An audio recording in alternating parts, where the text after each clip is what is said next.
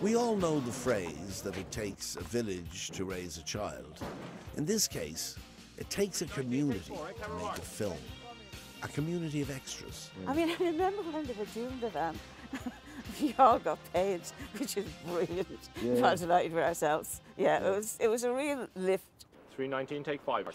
And then, of course, most of us around here pushed the van down the road. That's right. We did. Yeah. I tell you, it was just so funny. Yeah. It was my favourite Roddy Doyle film. The van. Yeah, I agree with you, it's mine too. I think it was because it resonated with how everybody was feeling at the time, how desperate you were to get a job, and that's how you got your van going. Yeah. But I do think it was, you know, it captured something. Yeah, it did. Of the time and the people, yeah.